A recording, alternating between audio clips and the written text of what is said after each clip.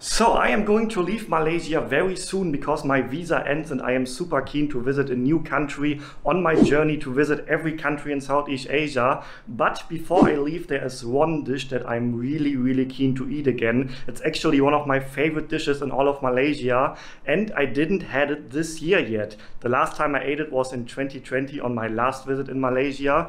It's not really easy to find here in Kuala Lumpur where I am at the moment. Let's see if we can find it somewhere. Feel free to join me. Alright, this is my Grab. Hello. You're the right car, right? Yeah. Going to Kampung Baru? I see first. LRT. The LRT station, yes, right. LRT Kampung Baru. Kampung Baru, yes, right. Okay. Can I close the window here? Okay, thank you. Alright, so we are going to Kampung Baru, which is actually an area of Kuala Lumpur where I have never been to before. It's funny because it's such a popular area and I spend so much time in the city, but I've never been there.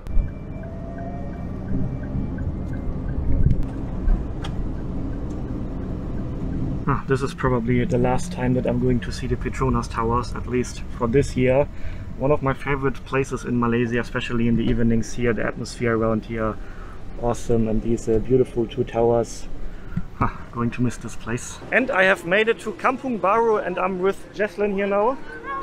And the funny thing is, although Jesslyn is a local here, she has never tried the dish that we are going to try now, right? Yeah. Never tried it before? So are you excited to give it a go? I feel like I know the taste of the dish. You think you're gonna know it? Yeah. Like I think I would find it similar.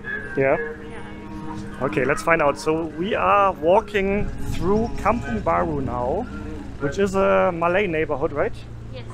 It's a very local Malay neighborhood. And the funny thing about Kampung Baru is that it's right next to the big Kuala Lumpur city center. You can see the huge skyscrapers in the background. And then here it looks so different. Oh, you found something? Boleh nak 5 ni? Yes, 10 pieces. Oh, 10 pieces ah, semua. Sate ikan. You want to try something here? Yeah. Sate ikan? Yeah. Okay, then we're going on a little side quest now. So it's a fish satay. Yes. They have this very sweet sauce, which I like. Yeah. I would just like drink it. The sauce only. You want to drink the sauce? Yeah, usually I just drink this. They sell 10 sticks for 3 ringgit. 3 ringgit. Yeah, that's like really cheap. Oh yeah, right here. Because I remember I got it in school. Yeah. When I was still like kid. I got it in school all the time. It was quite expensive, like 2 sticks for 1 ringgit or something. Oh, but 10 pieces for 3 ringgit, that's really Yeah. inexpensive. What is sausage is sausage, right? Yeah. And pulut? Glutinous rice. Glutinous, right? They probably have it. Oh, okay. Sausage cheese. Ayam biasa. So they added the sauce in the plastic bag. That's the sauce you would like to drink? Because it's so good.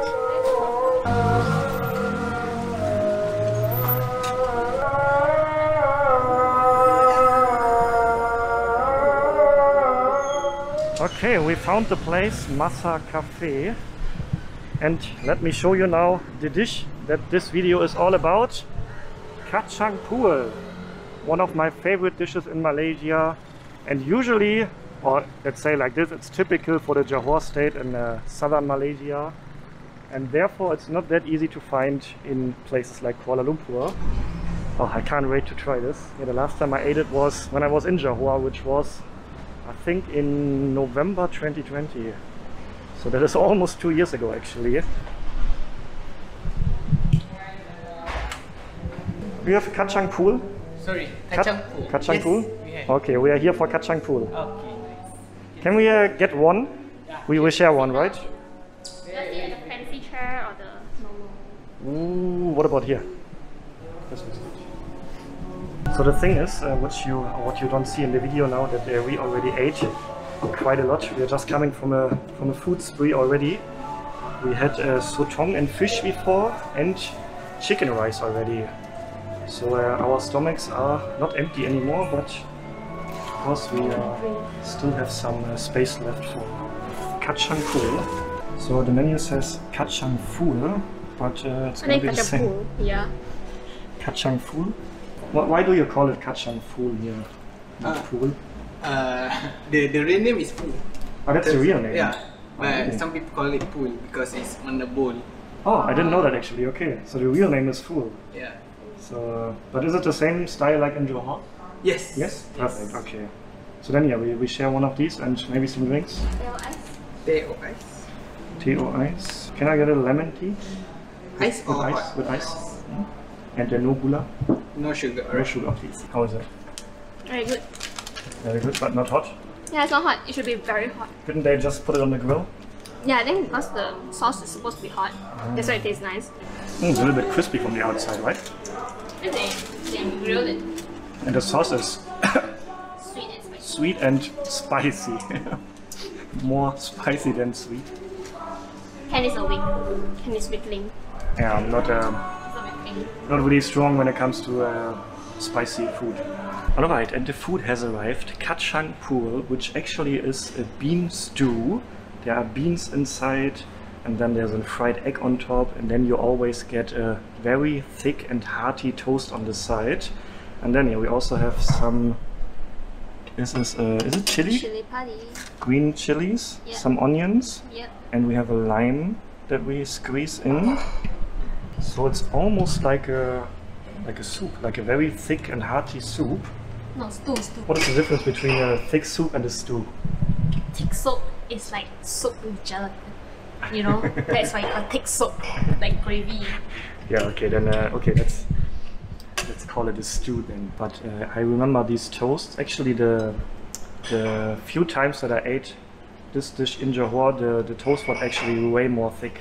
It's like the Shibuya toast. Exactly. Yeah, the Japan. So it was like even bigger than like two of these this together. You know, this toast is like Malaysian toast. Mhm. The Yeah. thin one that you get in kopitiam. Yeah, yeah. Like, you know, breakfast. Yeah, this is the toast. Alright. I think I give you the honor to try it first. This is my first time trying. Yeah, your first time trying a Malaysian I- dish as a Malaysian. But it's actually from Johor, so Yeah, like right. like most of us don't know if like there's Mhm. here. Especially I'm not like in the Malay community. I read that this dish actually originates in the Middle East. So it's like a Malaysian version of a Middle East dish. Oh really? Mhm. Ah, you put it on the toast, okay, interesting. And the egg as well. Oh, it's the fluffy Mhm. fat egg. And the big moment, good or bad? That's like soup daging, Soup daging, beef stew. beef stew. Yeah. Oh, I think I forgot to mention there's also minced meat inside. So we have the beans, the minced meat, the egg on top, the chilies, the onions. It really tastes like ramly burger. Like Ramly burger. Are you kidding? No, I'm serious. It's like beef ramly burger. Okay, let me try it as well now. So here we have the minced meat. It tastes like ramly burger. Tastes like Ramly burger. Let me judge that. No, I wouldn't say like Ramly burger, but it's very delicious. I'm very happy that I am able to eat this again before I leave Malaysia, because it is still one of my favorite dishes. Overall, would you say you like it? Yeah. Would you order it again? It's basically ramly burger patty. That's like minced inside the stew. Okay, let me know in the comment section if you have tried this dish before, especially if you are from Malaysia. I'm curious to hear if you actually tried this dish or not. Okay, berapa ringgit? 17 ringgit. Alright, just the Kacang Pool is 9 ringgit. And yeah, if you want to try it out as well, we are in Kampung Baru, the Masa Cafe right here. Would you eat it again? Yeah, I would if I found it lah. If you found it, you would eat it again? Yeah, because it's not really like you don't see this often. Exactly, right? Unless it's like the Malay area, maybe you can find, but Yep. it's not very common in KL. Yeah, if you try to find it, I think go to Malay areas the chances to find it there are way higher than in Chinese areas. And yeah, my next video is going to be a Q&A video about my experiences in Malaysia. So if you have any questions about my time in Malaysia or something you would like to know about Malaysia, then let me know in the comments. The next video will be a Q&A video. And yeah, if you are curious to see my previous video where I talked about the 7 things that I really love about Malaysia, then check out the video right here. Stay healthy, stay positive, and then see you on the next episode. Ciao guys!